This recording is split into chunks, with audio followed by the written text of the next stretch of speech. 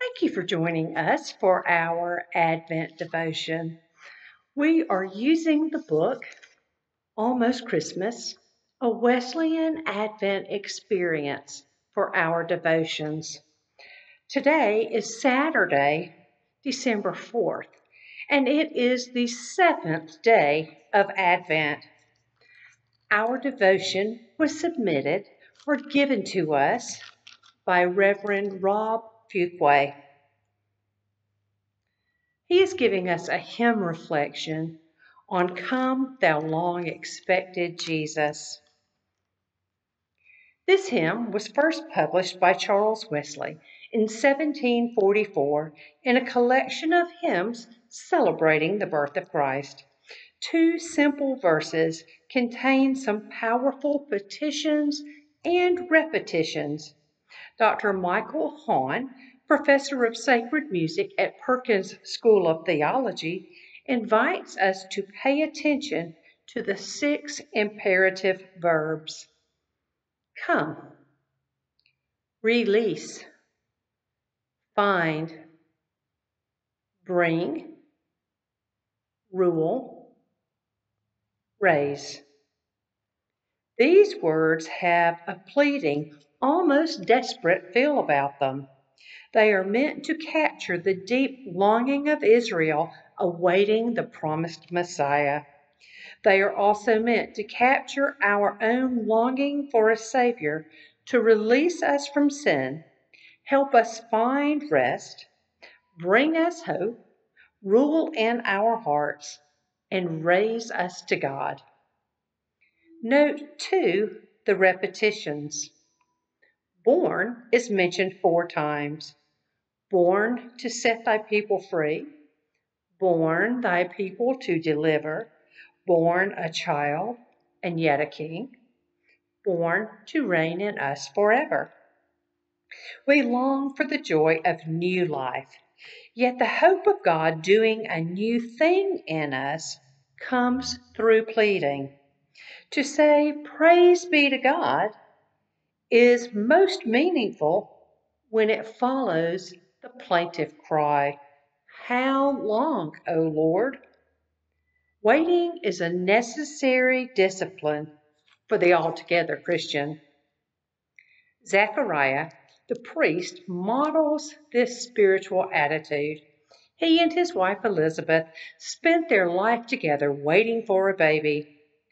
By the time they are introduced to us, they are well beyond childbearing years. Despite being devout, they were not able to carry out their covenant responsibility of bearing children. Added to this disappointment was the social stigma, which typically fell on the wife, of God's judgment causing their barrenness. No doubt words like release us, deliver us, and be born in us were repeated petitions in their prayers. Then, one day, while his division was serving at the temple, Zechariah's name was chosen for the twice daily ritual of entering the holy place to burn incense. This was a rare opportunity. The Jewish priests at that time were divided into 24 divisions.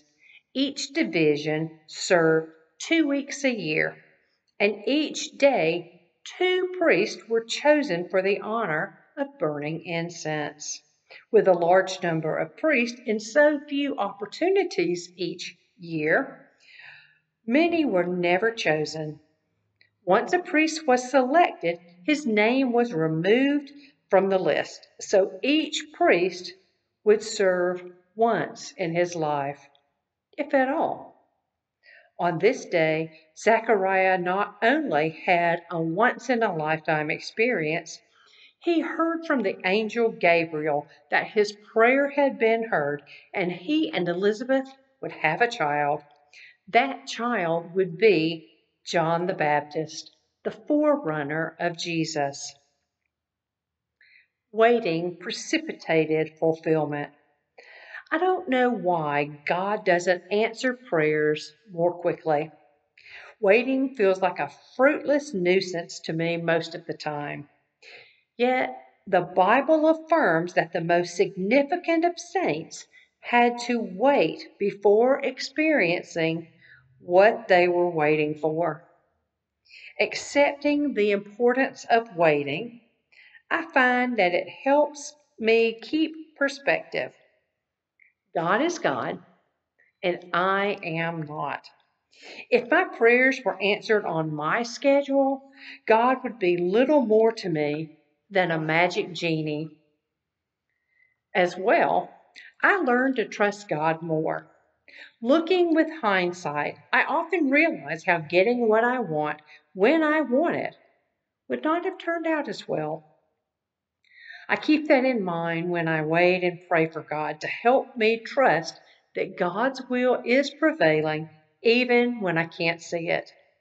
As an old saying goes, what happens in us while we wait is just as important as what we wait for.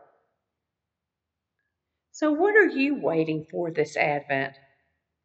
More important, how are you waiting for it? Please pray with me. God Most High, thank you for coming to us in human form. Thank you for coming in response to our need for deliverance. Help us to wait well, recognizing that you are God, not us. We want to trust you and know your timing as you answer the prayers we raise. Thank you, Lord. Amen. Pleasant Hill United Methodist Church is glad that you have joined us today. I hope that you have a great day. God bless you.